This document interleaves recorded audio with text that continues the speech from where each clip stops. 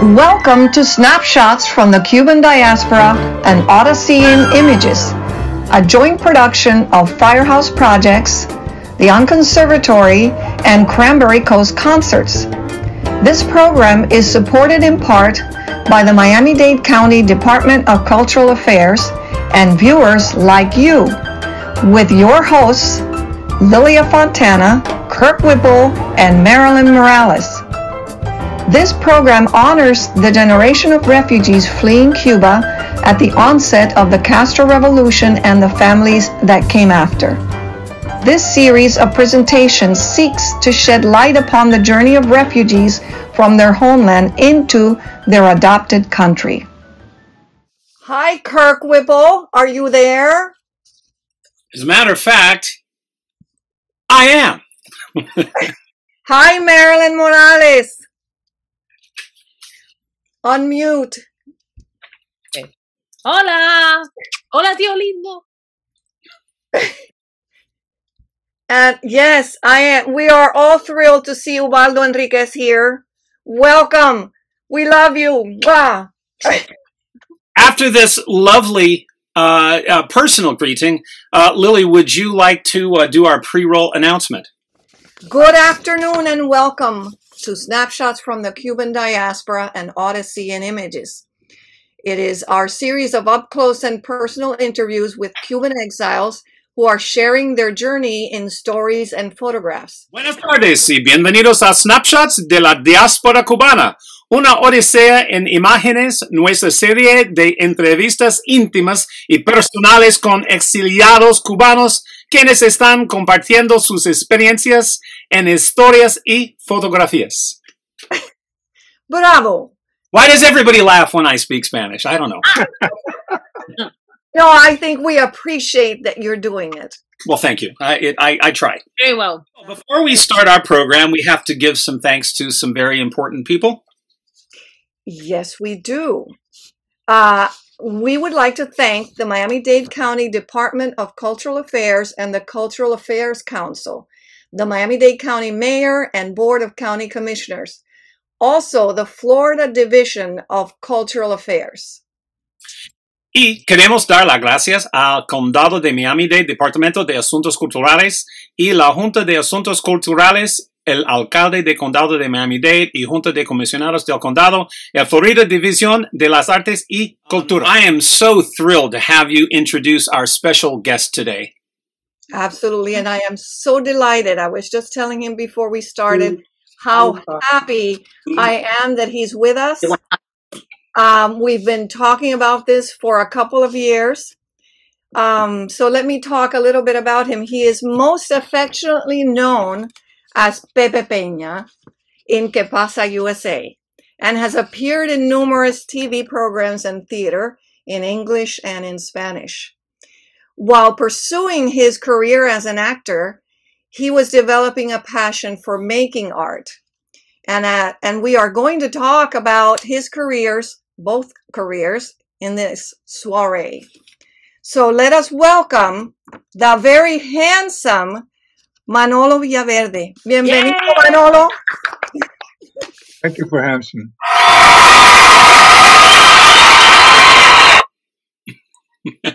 Well, let's start with your early beginnings, like how we greet each other, Cuban to Cuban. ¿De qué parte de Cuba tú eres? Havana and neighborhood. It's called Diaspora. That's where I was born, and then I moved to. I used to live about 3 blocks away from the cathedral in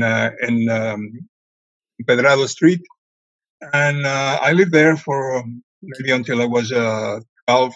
Then we moved to Santo Suarez. Then from there to Miami, and actually, when I finished school, my father suggested that I finish my studies in New York, and then I went to New York to live in 1955 and study and also to work. Right. So what did you study when you went to New York? counting.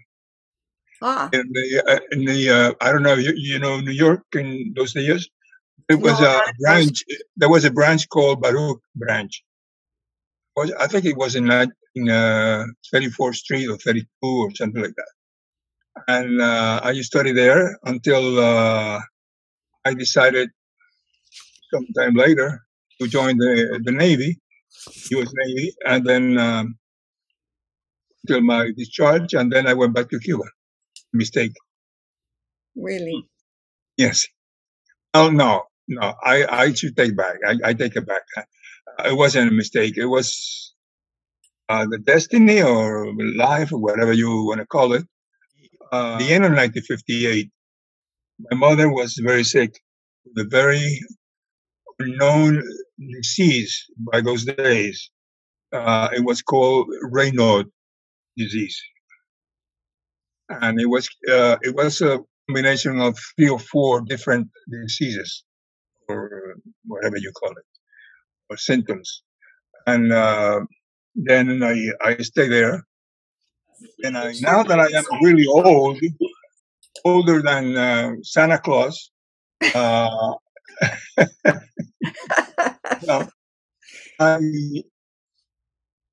in New York, I have a really strange experience, because when I was, the job was dealing with the sugar exchange, similar to a stock exchange, but in commodities. And then I met this guy who was an older person, and I was very young. And he was a friend of a woman that I didn't know she was very famous in Broadway. And I became very involved. She invited me many times to her home to have dinner and so on. And well, this famous actress, she had a friend, very famous actor also, Cyril Richards, who was playing at the moment with Mary Martin, and Cyril Richards and some other people. I can't remember the names.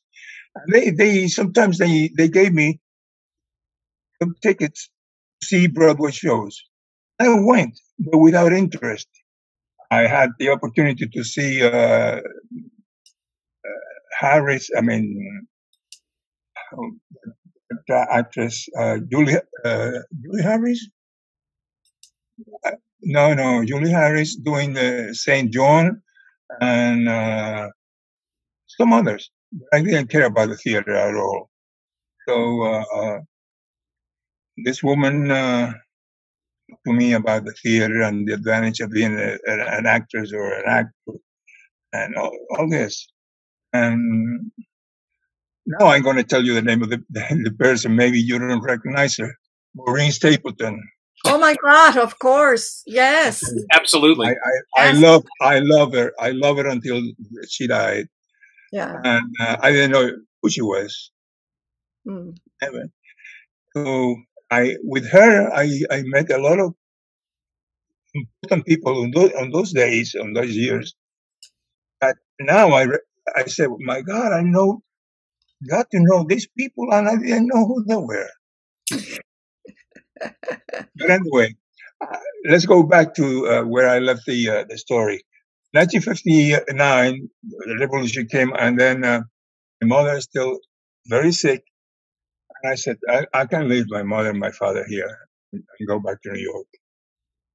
So I stayed. Then to kill, some time, I had a very good friend of mine, Luis Oquendo, who later on became grandfather of Pasa U.S.A. Mm-hmm. So he said, no, why don't you go to some classes? They're a very famous director in Cuba. Okay. And she was giving some lessons to different levels. People who like to become an actor, medium, like extras in CMQ, that would like to improve their acting careers or whatever, and also it was a superior class for actors, already actors, professional actors, who wanted to improve also their careers and their knowledge on acting and directing and so on. Andres Castro was the director's name, and he had the small theater next to very close to El Malecón. And I went there, and I sat in the last row with some guests and people that were involved in the acting. And then the students got on stage or the first two rows or so, and the director used to give the classes there. And one day, I met this girl, beautiful girl, beautiful, beautiful. It was like an angel. Later on, I knew her name was Charito Silgo, daughter of Otto Silgo, very famous actor. So we were young, fell in love, not in love, but we attracted each other, and we went out sometimes and having a little batido de chocolate or de fresa or whatever, or de vainilla. And then we talked, and then Luis told me, he is in love with you. I said, yeah, but I'm not planning. I'm planning to go back to New York. I mean, I'm not planning to fall in love or anything like that. So one day, he was taking some improv from the director, and she was beautiful. She was okay as an actress also as well. And there was an actress. Didn't have an actor to make the improv, the proper improv, because he needed an actor. So Andres turned around to the back row and says, does any of these gentlemen who would like to join us and then help this actress to do her part? And then Charito said, Manolo, you go. I said, are you crazy? I'm not interested in this stuff. No, please, it's just for a moment. Remember, it was an old actress. Her name was Armenia Silva. I used to work later on as a professional with her a lot. A good actress, very good friend. And I said, well, nobody knows me here. If I do it right, fine. If I do it wrong, fine too. And she said, well, Manolo, this is the story. You're a taxi driver. I get into the taxi, and I can fall in love with you to make it up. I said, oh, that's interesting. So we follow, the story like an improv. And when we finish, everybody nodding and giving a hand says, oh, that's right, that's good. Manolo, you're great. I say, what? And then when I came down on the stage, Andres said, Manolo, he used to talk like this, Manolo, you are good. You better study hard to become an actor. I said, oh, come on, please, give me a break. The story is that I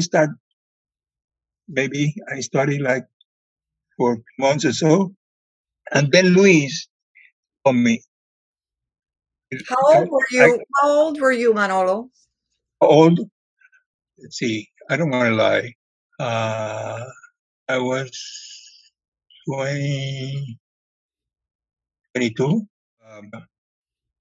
Luis told me, you better go to another place that it would be more professional and more, more complete academic instructions. To learn makeup, you learn stage design, you learn the history of the theater and so on, and speech and how to talk, which is very important. So when you don't have a mic, your voice has to go all the way down there. So I went to the Teatro Universitario in the University of Havana. Then I met this lady, Elena de Armas. The first time, I didn't hate her, but she kind of rejected me somehow. I don't know. I had this impression that I confirmed it later on. And well, he said, "Well, you know what? You're kind of late." I said, "Late? My appointment was at 8, and this is 8:10." So no. I'm talking because you started. You have to start on the second year because the first year we cancel it. In other words, I have to make 3 years in 2 years. She says yes. Okay, fine. And then I did. I met there wonderful people, excellent. As a matter of fact, I was the only student of Marquez, the stage designer, famous stage designer in a theater in Havana. Luis Marquez. He taught me a lot of things about stage designing and the tricks of it and so on. So anyway, I studied the 3 years in 2 years, and when the graduation, I'm trying not to be humble. I'm trying to say, things that were like this, and you judge whatever you think. What year were those, Manolo? Was that right after the revolution? That was in 1961. Okay. 1961. And I was awarded the first place, the first prize in the graduation of the year. And my teacher, I love that man, taught me everything I know.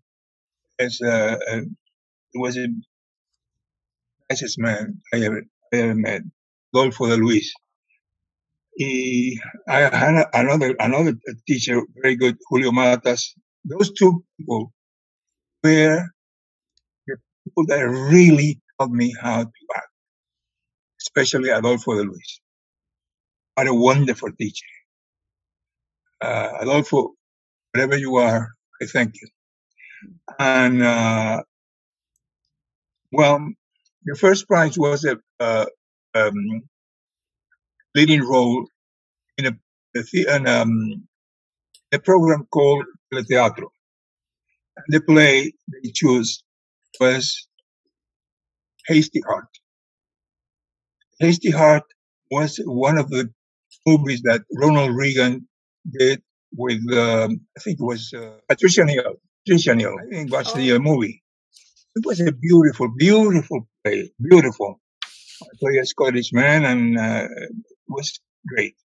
So after that, in that particular night, was a person watching TV and watching the program.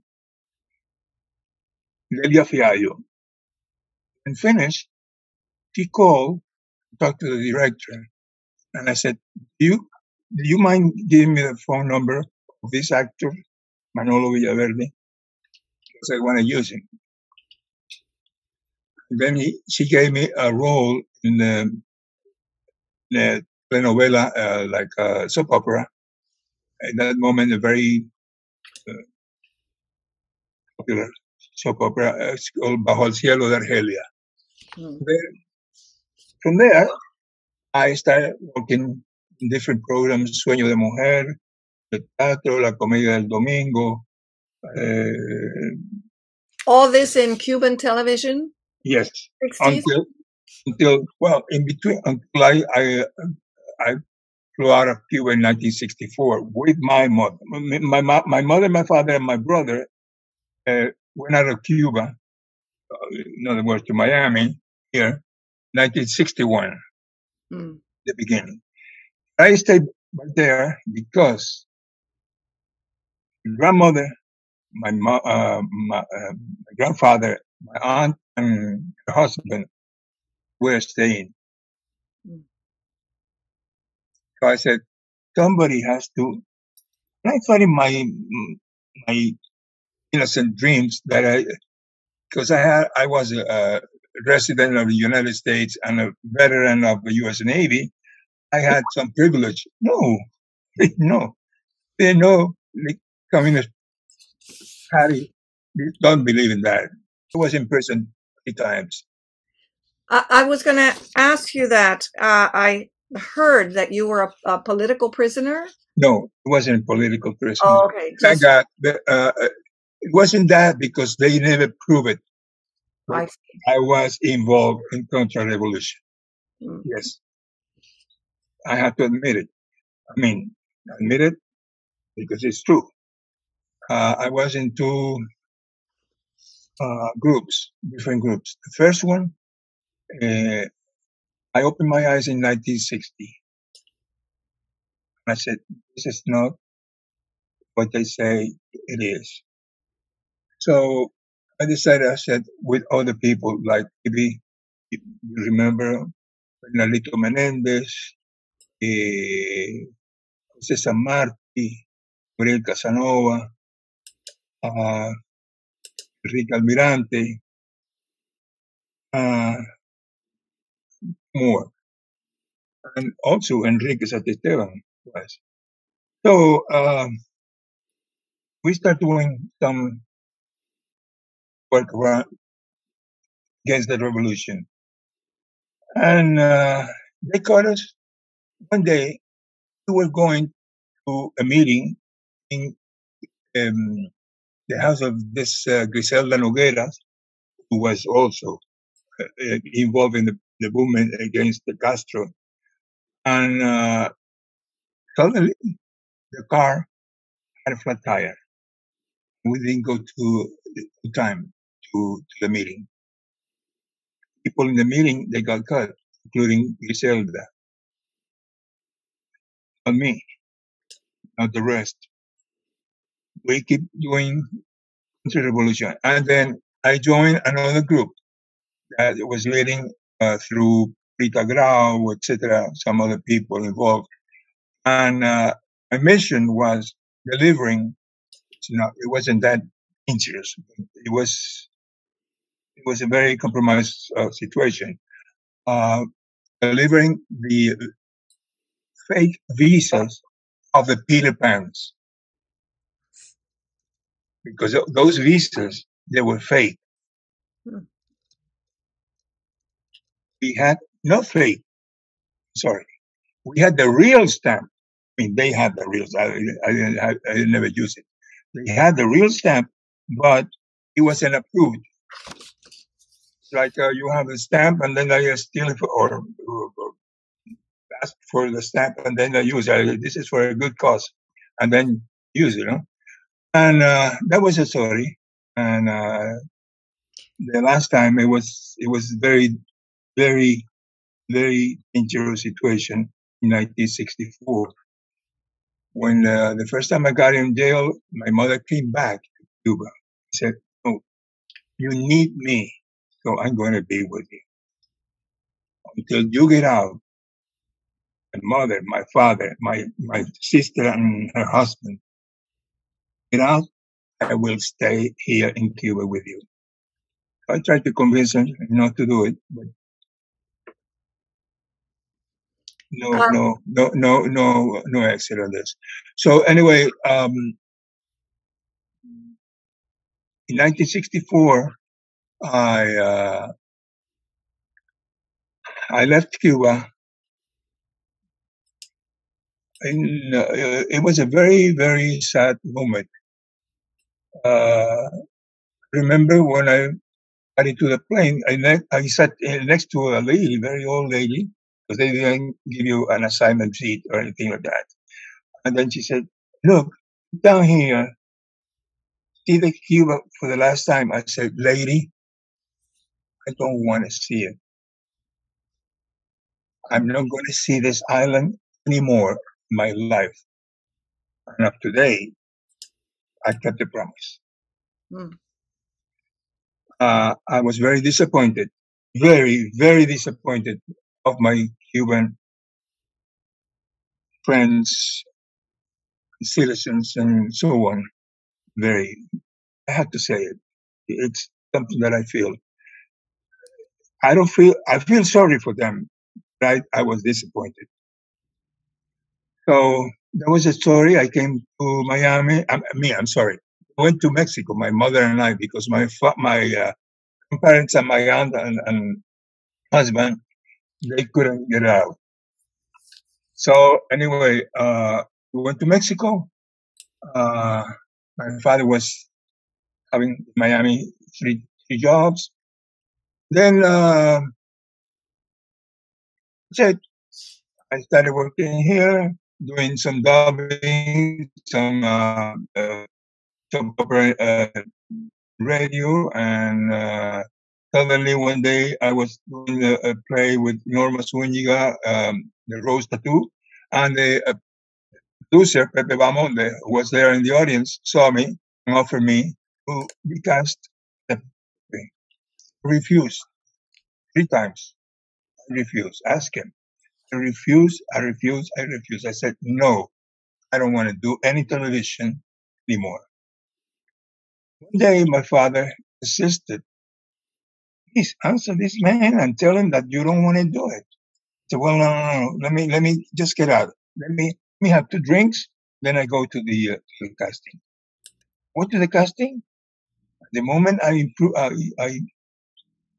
did this sketch, there was a man from Washington. He says, okay, you are Pepe. You want to sign the contract? I said, what? Okay, I didn't know what it was really, and if it was going to be a successful thing or it was like a flop, or but I trusted. And then the persons, the people that they were involved that I met that beautiful night was Velia, Luis, a very good friend of mine, Ana Margarita, Rocky. No Rocky since she was 7. You know, Rocky went to school with me. Yeah, well, he used to live in 97th Avenue in Kendall. Yeah, well, Westchester. That was Westchester. Native Westchester. Well, if I can jump in here, that's a good segue, because I know we have some photos that might be evidence of all this. Can we show a few photos? Perhaps, Manolo, you could just share with us some thoughts as some of these photos come into view.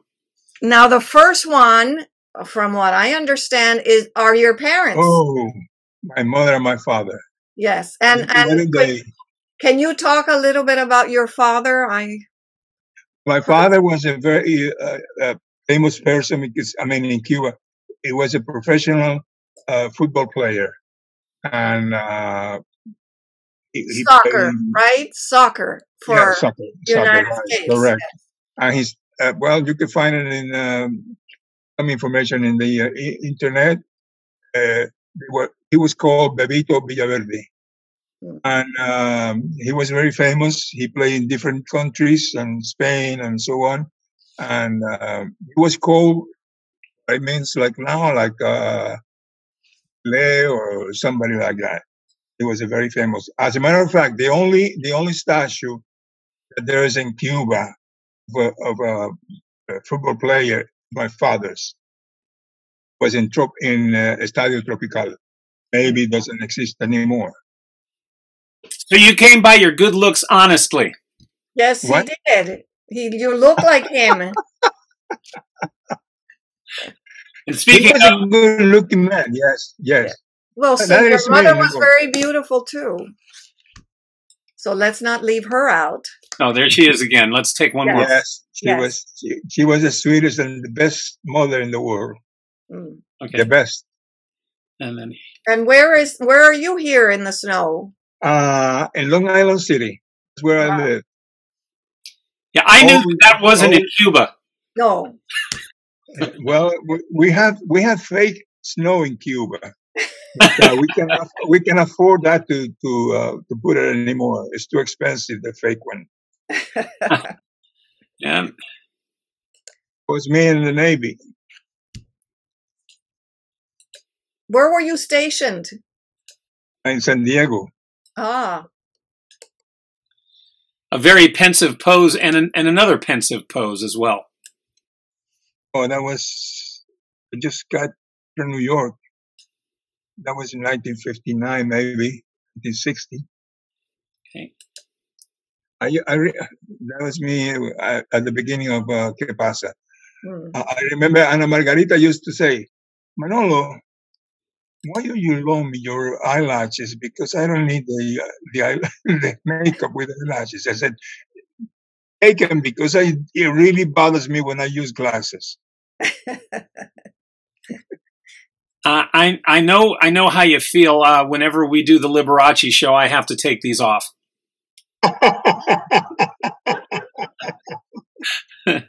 And this next photo is fast forwarding just a couple of years.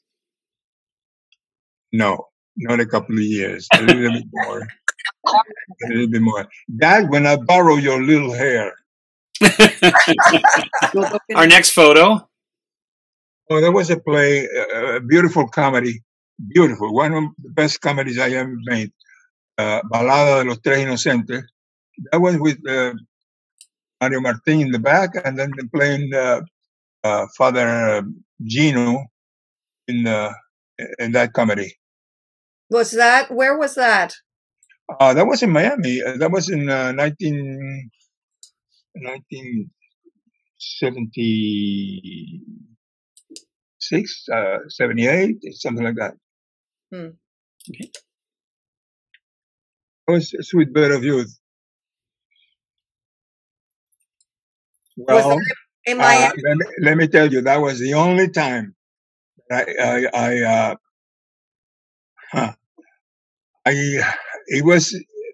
suppose it was in the script. I get off the bed naked, and I said, "Ooh, this is too much." And that was in the Olympia Theater. I said, "No. Let me see what the." And then Demetrio said, "No. I turned the light very, very dim, and nobody will see it. Nobody will see it." Anyway, they were too late in the front row, and they were excited. Anyway, this is in the Teatro Universitario playing Othello. Hmm. Oh. That was with Pilar Arenas in story of Queen Elizabeth and Felipe Hermoso. Reina Enamorada se llamaba esa.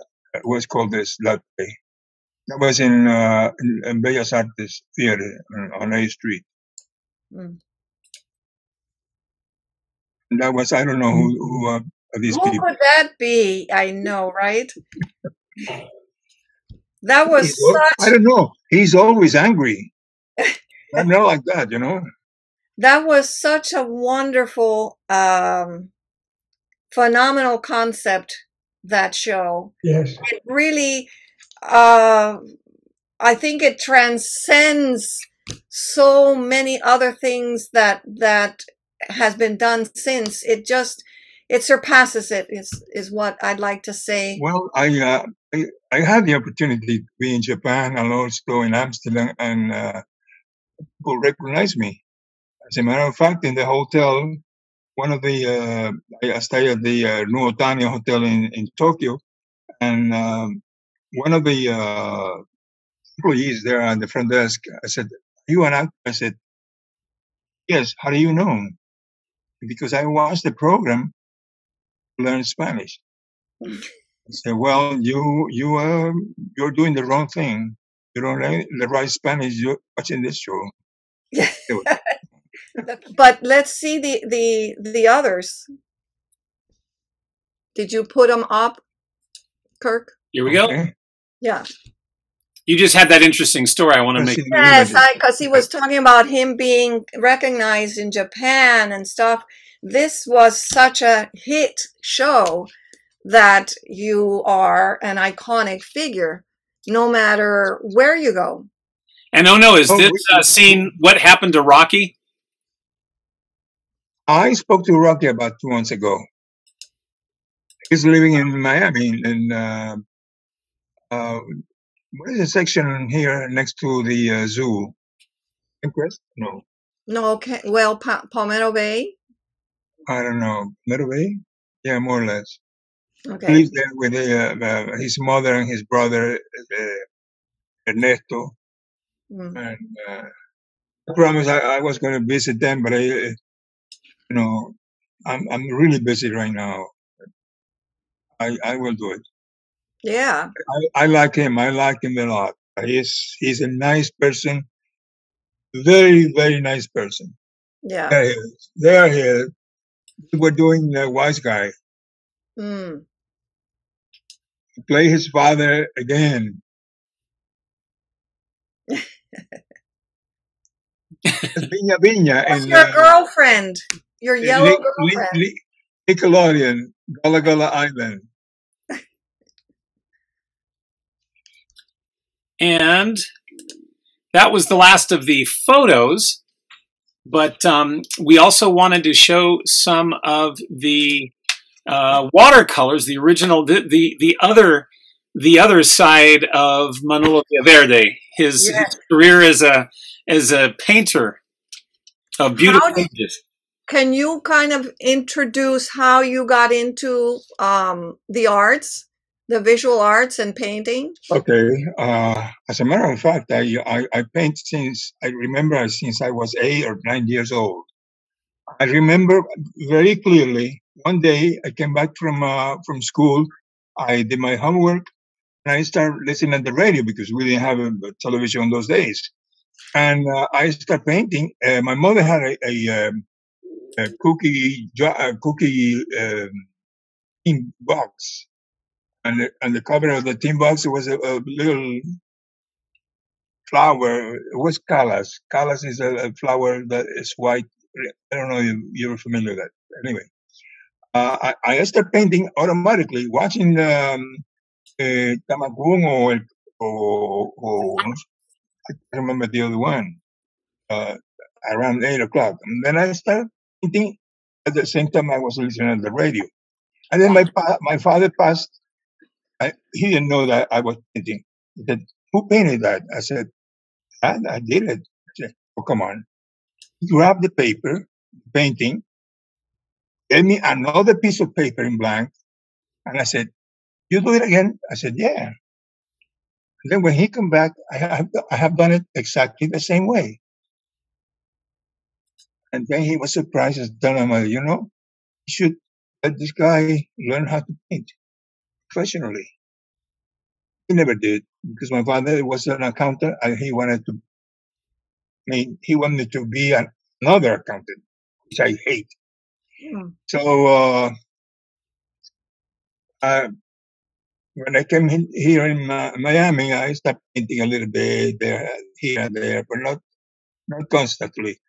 So one day I went to a store. They sell, artist supplies and so on. And then I met this guy who was doing a mural, and he was a teacher. He's from Venezuela, and his name is Abdon Romero. He was my teacher, my real teacher. And he never charged me for the lessons. And I said, "Abdon, I have to pay you." He said, "No, you have to pay me already because you have made me laugh so much in my life that I almost owe you these lessons." So he told me, and then I started painting, and then I already made two expositions, one in Jerry's Altarama and another one in Little Flower Church at the Oven Hall. That's it. And I had sold already like maybe 40 to 50 paintings. I find such watercolor so unforgiving because once you mark the paper, that's it. It better be correct. And I find them so beautifully rendered. Can we start the rolling some of the images? Because absolutely. I was going to say let's share the blessings of your wonderful instructor and your wonderful work. Yeah. Is this an early work? When was this? No. That's as a matter of fact, I know who bought the painting. La señora López Cantera. Hmm. And it was something that I made up. It's me is the Metropolitan Opera House. I don't know, maybe.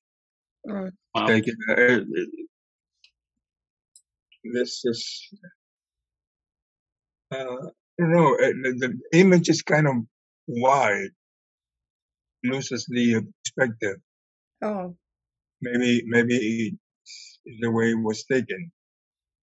Could be the image was stretched a little bit. Yeah. Yeah. Anyway, that doesn't make a difference, I guess.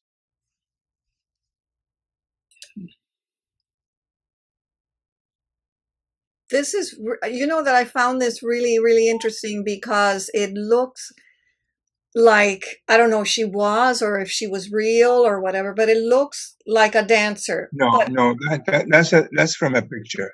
No, I know, but the way that you have used the stains of the watercolor, it moves. So the fact her pose Yeah. and everything looks very fluid. The whole watercolor looks very fluid. So that's why to me, it's just like this dancer that finished dancing and that. I painted twice. I painted this twice and both sold. Yeah. Very nice. I enjoyed this. I'm sorry I never kept it myself. It's me from Abdon. Portrait of the artist. Yes. A self-portrait. Abdon Romero. Signed by him. Yeah. Huh? That's a Cuban patio. I've never been actually, but that screams Cuba to me. Yeah, especially los gallos. Uh-huh. Gallito. Yeah. Well, that's a simple one. But it's just so peaceful. Is this from a photograph or were you? For a photograph, yes. Did you take the photograph? Yes. Where was this? Oh, I think it was around here. I don't know, maybe. Really? Maybe Naples or some. Because it just has this allure of Europe, like the Mediterranean. Well, to be honest, the sea wasn't like that. You know, when you paint from a picture, from a photo, you had the basic forms, but you created the ambience. You know, you created the birds. You created a lot of things. You know, sure. And the shadows you invented. You created them. Yeah. Maybe they don't show, you know, any red colors or any oranges. You put it there because it is part of the picture. Right. And another sea scene. Yeah, that's my favorite city. As a matter of fact, that picture I took it was like maybe, I don't know, maybe it was 6 in the morning or something like that. So you have that haze of 6 in the morning. Yeah. As a matter of fact, the previous one, I start painting it on site. That one. So you have to go fast. You have to really go fast. Because the light changes in 5 minutes. Yes. Yep. That's Venice too.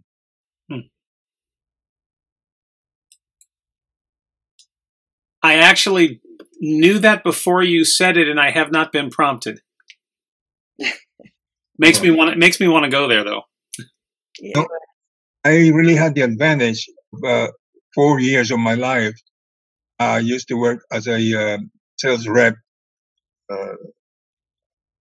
very big company, Marsans, and I had the opportunity to travel all Europe as a representative, and I enjoyed being so many times in Venice, more than 15, maybe 20 times, and going myself and by myself and with a company, you know, and also I traveled widely and very comfortable when the company pays you, you know, everything, the Yes. food, the luggage, the logging, and everything. You know, Yeah. you really enjoy a double the visit. Yeah. Oh. And where was this? That's a simple one. It looks like it could be northern Italy or northern California, perhaps. No, I would say more likely is in Spain, Ah, Okay. the south. That's something that made up, you know. This have you noticed it's kind of loose, you know. This the not the first one, the foreground tree, but the other one kind of it's not a very how do you say delineated form. Right. It's very loosely done. Right, it's very very loosey. Yeah. My lawyer bought that. Oh. I said, "You don't know what you're doing." I said, "Oh yes, I do." You know, let me tell you a secret. I don't know if the other painters do it. You see in the background, the trees, they're faded, faded, faded. Yes. You know, I painted with my finger. And then I said to my teacher, you know, I'm painting with my fingers. Says, you're not the only one. Michelangelo did, Da Vinci did, so everybody did, and Van Gogh did it a lot. So there's nothing wrong with that. With your fingers. 1970. Here in this house, in my house. You've been there that long. I have been living in this house for 52 years. Wow. And I'm moving out. Yes. and where's this the setting? Daytona Beach. Oh, the setting of the painting. I'm seeing the painting. Yeah, the set. Oh, I thought you said where are you going to be setting? Oh no, but thanks for letting us know. We'll be able to look you up when we go through. Yeah.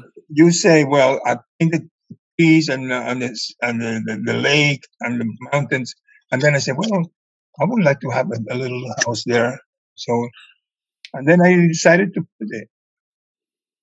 But it's really nice. I'm sorry. I clicked the wrong. No, but it's nice because it shows the way you work. And I like the looseness. I even like it unfinished. The ghostly figures that kind of appear. Lily, very, very unfinished.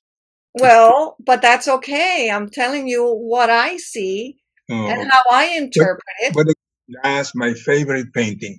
Yes. Fantastic. I think this is Sitges. Sitges in near Castelldefels, near Barcelona, and that I painted direct. I made the sketch and then I painted. Very then nice. It was very late, and as you can see, the moon, the right hand side, showing already. Well, I'd like to say I'm really enjoying not just the images, but the diversity of styles that you're employing throughout them. I mean, you get the feeling that it's all you, but there's so much depth here. I'm very Very inspired. Mezquita en Córdoba. Yes, that's my to-do place the next time I go to Spain. I'm dying to go to south of Spain to visit. Over close to 800 columns, and none is similar to the other one. No one. This would be a wonderful time to open up to our online audience. We have a lot of people, and I'm allowing everyone who wishes to do so to unmute themselves. And we'd be delighted if anyone has any questions for our special guest artist, Mr. Manolo Villaverde. This is Ubaldo. Can you hear me now? Yes, Ubaldo. Because I'm using an extra camera, and I forgot to turn on the microphone on that camera. Listen, I'm enjoying, and the thing is that Manolo Villaverde, you know, it's something that a lot of people don't know. He's the best person telling jokes. Yes. He can entertain the whole theater. You know, every time we get together, he doesn't stop telling jokes. He's the best on everything he does. He's the best. Thank you, Ubaldo. No, I can't wait till we get you two together, Ubaldo, because, you know, I mean, it's been just our honor today to meet Manolo today. But before this, we thought that you were the best joke teller we've ever seen. No, you haven't heard. You haven't heard Manolo. Okay? They better don't. You can imagine the two of them. Yes, we. Yeah. Enjoy the paintings, enjoying his story. And let me tell you, you know, it's an honor to be part of his friends. And we have time to be together with Marta Picanes, with Norma Zúñiga, and it's the best time I ever had with them. Gracias, Waldo. Acuérdame mandarte el cheque. Sí, porque se va de Miami y después no ves el cheque. Está bien. Esto es de corazón, ¿ok? Ubaldo, tú sabes que la primera vez que empujón grande cuando yo llegué aquí, que yo no quería saber nada de teatro, ni nada, fue Norma Zúñiga. Me dijo, en una fiesta en casa de Griselda, que estaban preparando la rosa tatuada, y me dijo, Manny, tienes que hacer ese papel. Un italiano buenote, medio tonto, medio normal. Lo dice porque yo soy medio normal, Norma. No, porque eres buen actor. Esa fue la rosa tatuada. Sí. Yo tengo una historia, bien rápida, que es inusual porque el gringo dice que yo soy una cotorra. Una cotorra linda. ¿Ah? Una cotorra linda. El caso fue que yo estudié en Coral Park y entonces, pero esta historia es de Rocky. Y entonces yo estaba enamoradísima de Rocky y me quedo mirando el póster así. Ay, y mi amiga estaba al lado, yo pensé que estaba al lado mío. Y eso fue muchos años antes. Antes de conocer el gringo. Y yo me digo, ay, pero qué lindo está ahí. Entonces él solía venir y practicar, tú sabes, cantar con nosotros y eso en el coro. Y entonces ahí estaba Rocky Chavarría. Y entonces yo me miro y digo, ¿verdad que está bello Jack? Es Rocky. Ay, pero muy buena persona. De verdad. He was such a nice guy, and well, I'm sure he's still a nice guy. Yeah. Para mí lo mejor de Rocky era la inocencia que él tenía pura. Sí. En la época en que yo lo conocía. Era una persona tan inocente, tan naif, tan amoroso, que era increíble. And authentic. Delia lo quería adoptar. Ese programa, todos fueron excelentes, pero además los hispanos utilizaban el programa para aprender inglés. Sí. Los americanos usaban el programa para aprender español, porque estaba tan bien escrito, tan bien logrado en los dos idiomas, que se entendía perfectamente, no importaba quién fuera. Por eso cuando me pasó lo que me pasó en Japón, le dije al muchachito japonés, you're learning the wrong way. And I like to. Sí, porque estaba aprendiendo Cuban Spanish. And for my gringo friends, we like to say that we're talking about Que Pasa U.S.A. It was so well written in both English and Spanish that it was easy to get it on both sides. And I know that when I was developing, trying to defend myself in Spanish, I watched several of the episodes of Que Pasa U.S.A. and I picked up things along the way, and also because I had several good teachers, incluyendo mi suegra y mi esposa. Something important about this program that no people know, very few people know. The script was written in a way that we couldn't improvise or change the lines in different languages. Wow. Why?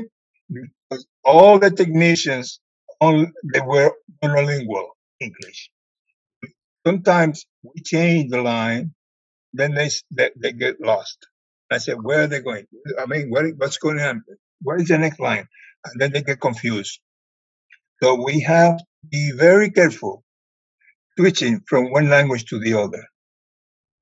The line, because we sometimes repeat the version in Spanish, and then one of the characters say version in English. I mean, it was written so, like Ubaldo says, perfect, because we did a lot of paperwork. Something that they forget nowadays. We have to be on top of that before we go into the studio. We have to know what's going on and the acting and the timing and everything involved. Belia used to say, timing is essential in this show. She was so right. And she was my teacher in timing. Timing is something very, very important in acting. And very few people, especially in comedy, have the timing. I admire Carl Burnett and Lucy because they were masters of timing. Yes. And something else about the program, I'm sorry, is that it shows every different aspect of the changing cultures. The clash of the Cuban culture in Miami, it was perfectly portrayed. All the scenes, especially, like the one in the hospital where the whole family is in the room and the grandmother is bringing the Cuban soup and everything like that, and it's giving orders to the nurses. It really portrayed the clash of culture. And the thing also is that many people from other countries experience the same things the Cuban did. So it portrayed the clash of cultures between the Spanish and the American people. It does. And the hospital is a perfect setting for that, because usually in the United States, the patient goes into the hospital and they're there to recover, and they want peace and no visitors.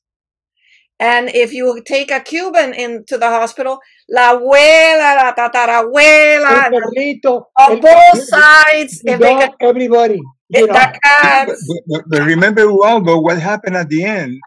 The Jewish guy next to Rocky's bed. Yeah. It happens the same with the mother, the Jewish mother.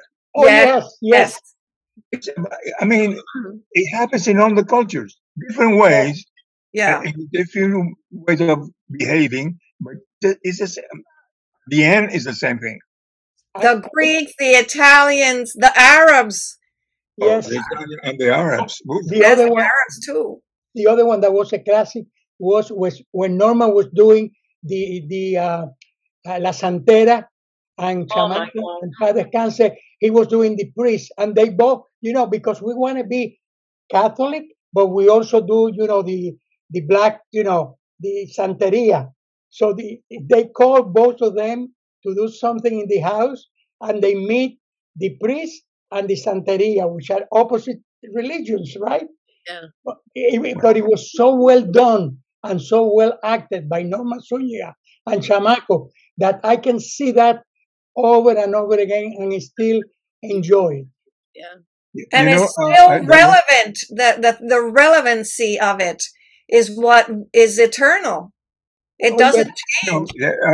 When I won my, I mean, excuse me, to be so humble. When I won my first Emmy, was this show that the TV camera goes into the house, make an interview. I don't know. It's called. Actually, the title of the show is TV Interview. It was amazing. It was good. And there was another one that is my favorite. Citizenship. Oh God, that was so funny. Oh my God. Do you like prostitution? Yes, very good. Yes, and I like it very much.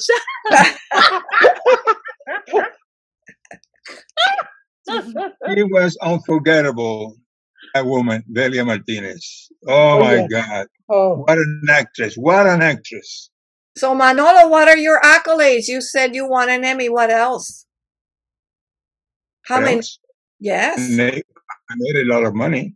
Okay, that's good. He won a lot of good accolades. No, I'm sorry, that's not true. That's not true. He won it's just the opposite. He won it's just the opposite.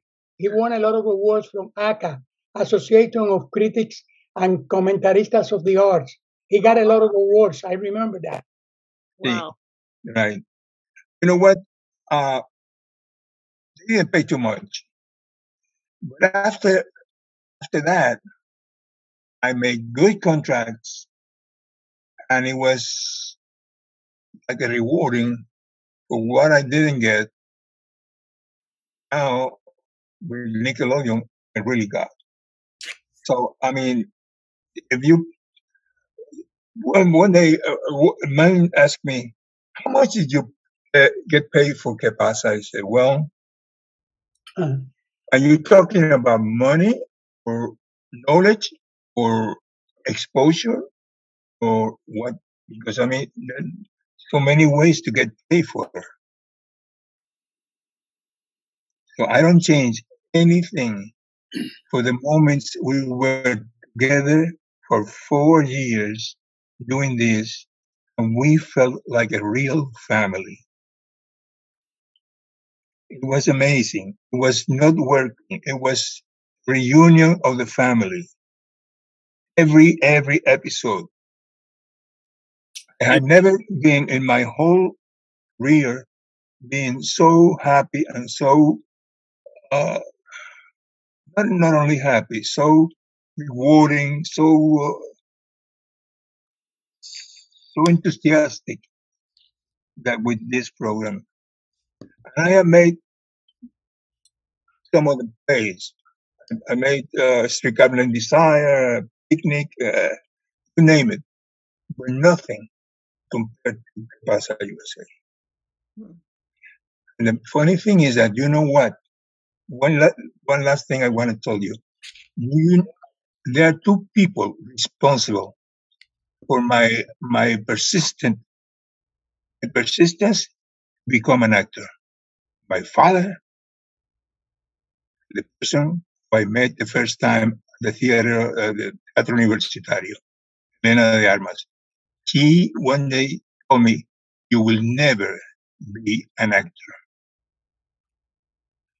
And I answered her, do you want to bet? My father, since I said I don't want to become an accountant, he prohibited my mother to watch TV when I was on. The first time my father saw me acting was in the Rosa Tatuada.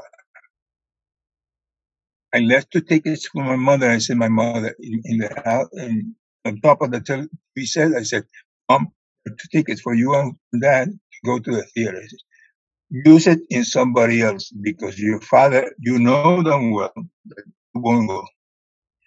I trust that he will. He did. And the first time I get a little emotional with this. Understandably. At the end of the play, the person who approached the stage was my father applauding. Since then, he changed his mind. Said nothing else. I don't have anything else to add to this. Now, I can go back to Miami, and next week be Donna Beach, living character there. They don't know me. They don't know who I am or what I did, anything like that. I'm so happy to be one of them. You know, an unknown person. You feel free. You feel like they love you because they love you. They don't love you because you are Pepe or whoever. No, they really love you because you are a person. I really enjoy that at the end. That's wonderful. And that's great that you found your oasis in Daytona Beach. Does that mean I can't go Surrounded by visit good friends, good neighbors. Sorry? I said, does that mean I can't go visit you? You want anonymity? Oh, yes. Oh, God. No. You can go. You can go there, and we can have coffee or Dunkin' Donuts or whatever. Un cafecito. Un cafecito. Cafecito. Café con leche. I don't do café. Listen, no. There's only one place around there for Cuban coffee. Oh. Only one place. How bad is it? It's a Puerto Rican place. Oh. Yeah, but the cook is Cuban. Okay. And the lady is Excuse me. Cuban also, and she's always saying, "Chico, ven acá, mi amorcito. ¿Tú quieres hoy?" Well, I wanted to just chime in too and say that as a gringo who was inspired by all of those episodes of Pasa U.S.A., and I'm hoping my wife will come. She must have ducked out for some reason, but I know that Pasa U.S.A. definitely informed some of her work in creating the libretto for Always Remember, her musical about the Cuban American experience. And here I'm going to duck out of the way so you can see the logo there. And we're actually right now at the time of this recording, we're in the middle of putting the show together. We're taping this on September 25th, and the world premiere is on November 25th, the day after Thanksgiving. I actually have two of the actors who are here, who are going to be in the premiere, Craig Wheeler and Charlie Sauthers. And I just wanted them to give them a moment. Charlie, I know you said you were really thrilled to jump in on this Zoom today. Would you like to say hello? Oh, he can unmute. Okay, well, I remember what Charlie told me. He said he has an original Manolo Villaverde that was given to him several years ago, and was especially excited to be able to join the Zoom session today. And there's the love. And also we've got Craig Wheeler, who is in Maryland's the play for the libretto. There's two characters called Fulano and Mengano. And Craig plays Mengano. Would you like to say hello, Craig? He's trying to unmute. There we go. You had me locked out. Oh, no. Oh, I'm sorry. I was having some technical difficulties on my end, and had to set up the stupid laptop. Anyway, I am thrilled. I am so glad that I came to this session, even late, because hearing your stories as an actor is, it's so amazing to hear the stories. And actually, I was on YouTube looking up Pasa U.S.A., and there are some full episodes on YouTube. So if anybody wants to see those, look them up. Yeah, I'm excited to see them. It's been years since I've seen any of them, and I didn't see very many of them at all. So I'm excited to watch them. And thank you for sharing your journey. It's very inspiring. And I guess I I had a technical glitch. Charlie, can you unmute now? Yes, thank you. There you go. There he is. Hi, I just wanted to say hello, Manolo. Thank you so much it's great to hear your voice again. And thank you for that. It was a wedding present. Very lovely drawing that you made of an alley. I think it was in Spain. I've always wanted to ask you where it was. We have it framed in our house. And the people from Roxy send their hellos to you. And From Roxy? Yeah, from Roxy. Oh, I love these people. And I want to tell you that I tell your joke all the time. Qué bonito. Qué bonito. You remember that joke? Why don't you say it? There's a viejito who's drinking at a cantina. He's at a bar. And, he drinks his whiskey and his little shot of vodka. And he's drinking all the time. And the bartender asks him, well, viejito, ¿por qué tú tomas tanto? Why do you drink so much? And he goes, porque cuando yo tomo, yo me pongo bonito. And the bartender says, what do you mean? You get pretty. Bonito. How do you get bonito? He says, well, I drink a little whiskey. I drink a little vodka. And then when I'm done drinking, I get home and my old lady says, qué bonito. Qué bonito.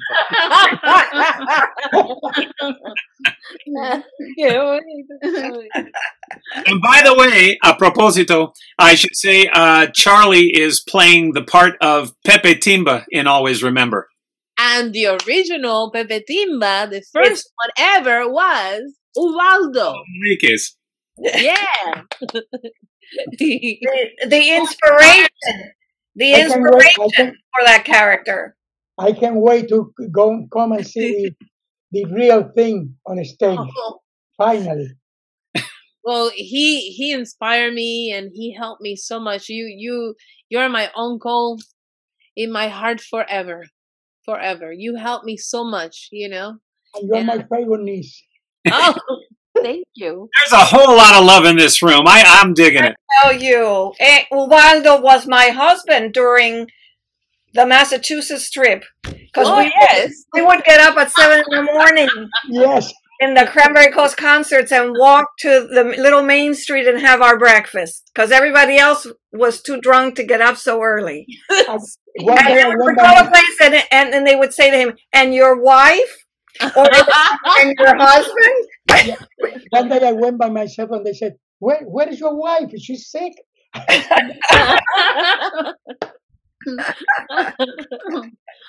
Oh God.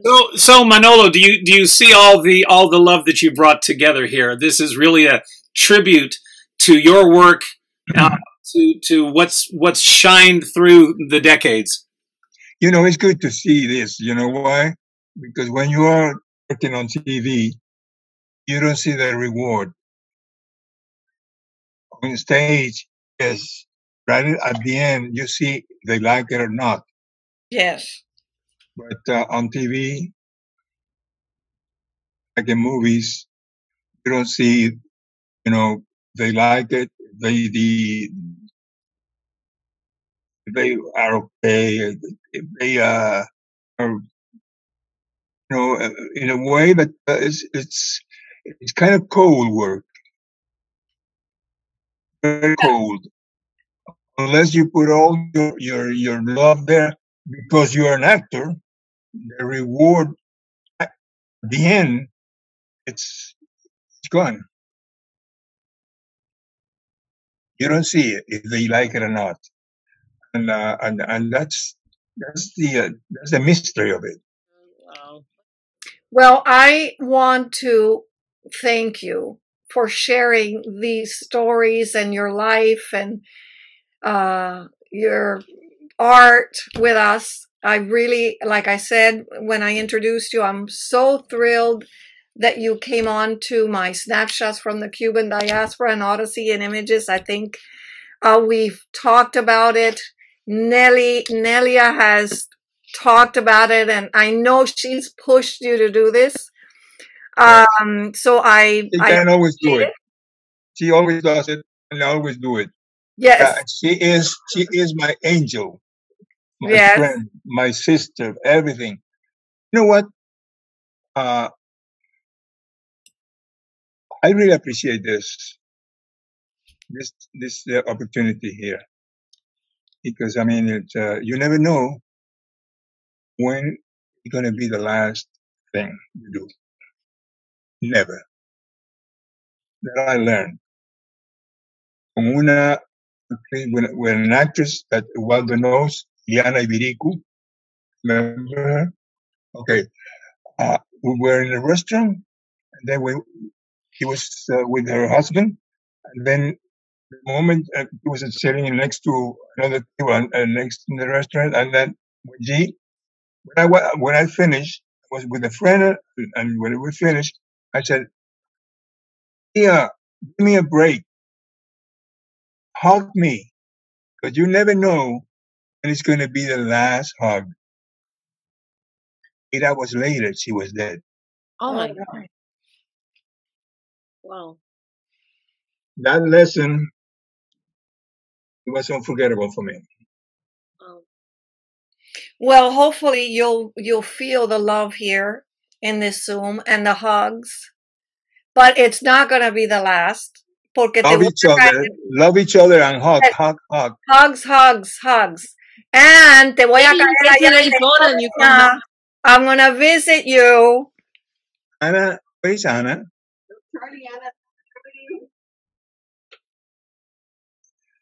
Charlie. Yeah.